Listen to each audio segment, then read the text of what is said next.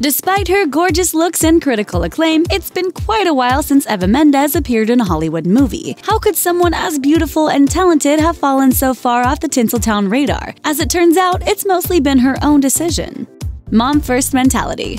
One of the primary reasons we don't see much of Eva Mendes anymore is that she's been busy raising the two daughters she has with partner Ryan Gosling, Esmeralda Amata and Amata Lee, born in 2014 and 2016 respectively. She told InStyle magazine, "I'm a very hands-on mom. I don't have a nanny. No matter how tired I am, I just do it." Perhaps unsurprisingly, becoming a mother has made Mendes worry less about glamorous dresses and focus more on, the important stuff. If I'm even like, oh, what should I wear, or should I do this project? I think about my daughter, all I have to do is think about her face, and then I know the answer immediately. I guess she's like my moral compass. Mendes' maternal sacrifice was highlighted in January 2017 when Gosling accepted the Golden Globe for his performance in La La Land. If she hadn't have taken all that on so that I could have this experience, it would surely be someone else up here other than me today.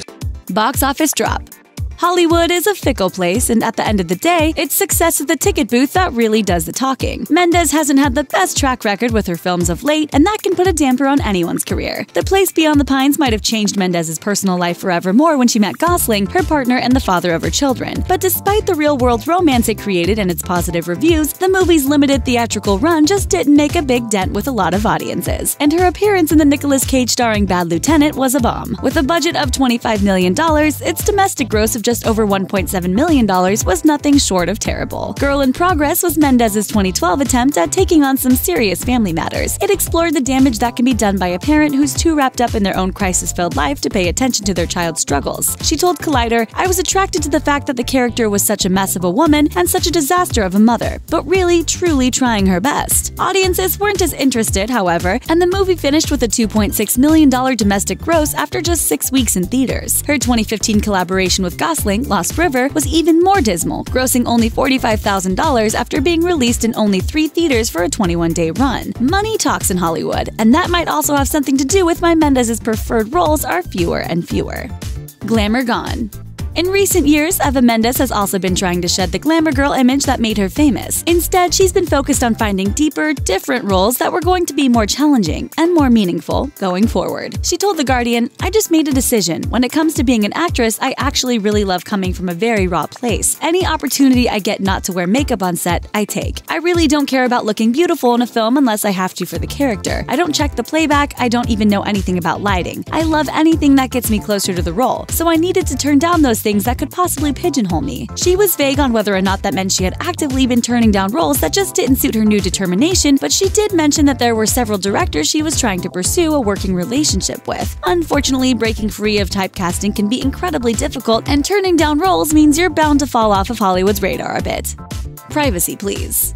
It goes without saying that Eva Mendes fights for as much privacy as she can get. Consider her 2008 trip to rehab, which was rumored to be for cocaine abuse, but which her rep claimed was actually for personal issues. Whereas other celebrities might feel forced to go on some kind of apology tour afterward, Mendes never spoke about what happened on the record, despite some serious interest from the gossip circuit. She and Gosling also largely avoid the red carpet together, and Mendes told Shape magazine, "What people don't know about me is that I love being home." And even though she's on social media, Eva Mendes' accounts are very business-oriented, with little to no sign of Gosling or her daughters. Branching out.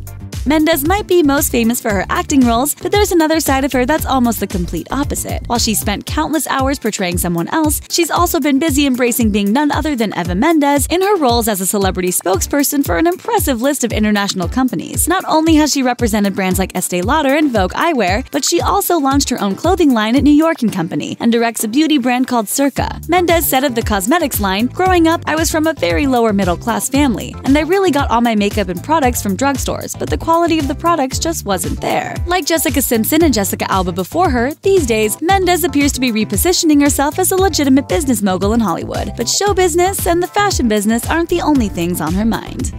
Giving back. Mendes has also done her fair share of charity work over the years. She visited Sierra Leone to help raise awareness about women's issues across the globe and told people, "This experience has profoundly affected me. I was so shocked and saddened to learn the extent of gender-based violence taking place in Sierra Leone every day, and that trip has made me want to be a part of the solution." She also volunteers for the organization The Art of Elysium, which allows musicians, artists, and actors to share their talents with very sick children. Mendes told CNN, "These children, they're just these beautiful little souls. Some of these kids can't speak, so they really just have their eyes and their souls to communicate. And when you finger paint with a kid or you dance and you see their little eyes light up, it's pretty incredible. And when you start visiting them on a regular basis, you see their growth. It's really quite special." It sounds like Mendes really enjoys the charity work she does. Might she be realizing a true passion as a humanitarian? And could acting simply be taking a backseat to more fulfilling work giving back to others? Thanks for watching. Click the Nicki Swift icon to subscribe to our YouTube channel. Plus, check out all this cool stuff we know you'll love too.